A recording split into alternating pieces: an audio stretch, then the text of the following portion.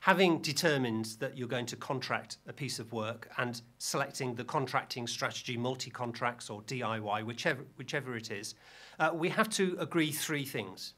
How much is this contract worth? What are the terms of payment? And what's the pricing system for this contract?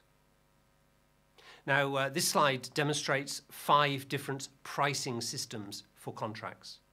At one extreme, a contract will be fixed price, whereas at the other extreme, a contract could be for all of the costs plus a percentage. So if I'm just going to buy something from a shop, it is a contract I'm entering into. It's a fixed price.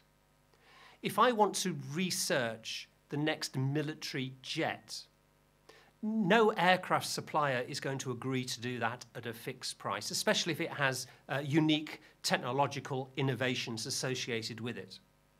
They would agree to do that for a cost plus a percentage. They might say, anything we spend on this project we want back plus 10%. A variation on that would be to say, all of our costs we want back plus a fixed fee, £10 million.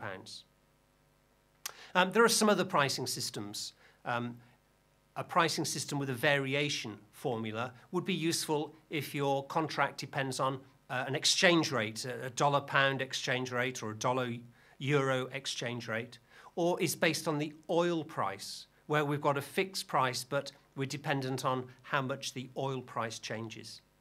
So different pricing systems are available. Having determined the pricing system, how's the contractor going to be paid? Is this staged payments? Is this progress payments for work that they've done? Are we going to try and put in penalty clauses if they're late, or are we going to withhold some payment until the article has been proven to be working? These are all things you have to negotiate with that contractor.